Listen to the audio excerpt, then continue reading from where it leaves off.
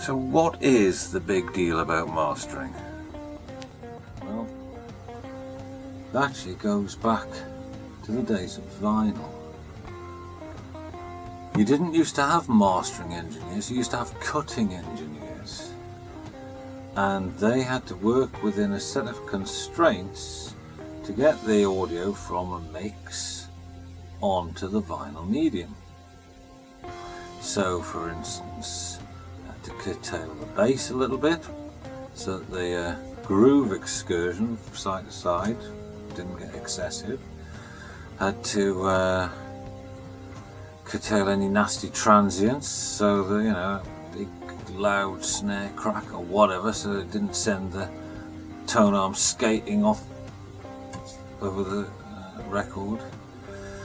And things like they had to DS to a certain extent because excessive sibilance on a master recording might come across as distortion.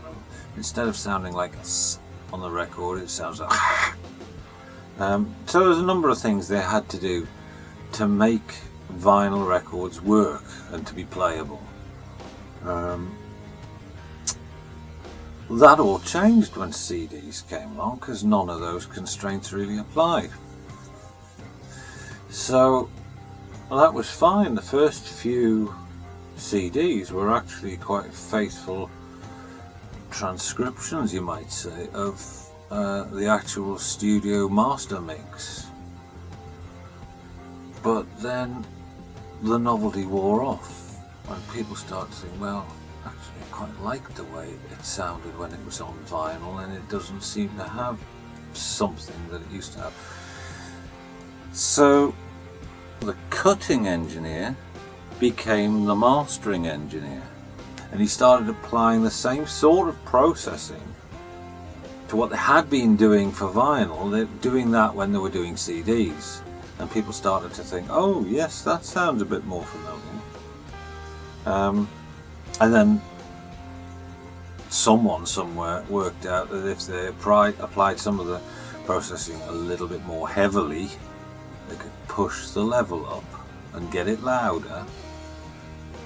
And then somebody thought, hang on a minute, Fred Bloggs' record's louder than mine. Don't like that. I want my record louder than his. And so the CD loudness wars things came about.